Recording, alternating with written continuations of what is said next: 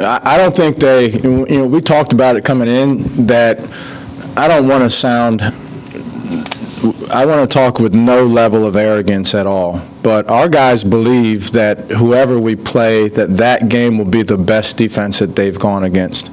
And so that doesn't mean that a team's not going to score a bunch of points on us. But I think they have accepted that challenge, and they wanted to prove that. So they come into the game believing, having had 19 games now of evidence, they come into the game believing that if they do what they need to do on the offensive end, and they have a pretty decent offensive day, that they should end up winning the game or having a great chance. And that's no matter who they play. They believe that their defensive principles are reproducible for the most part.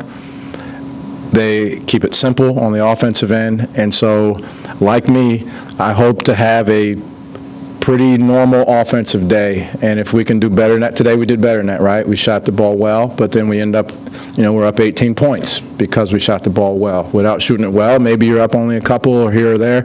But they have a lot of belief. They have a lot of belief in themselves and what we do, and they're a confident group.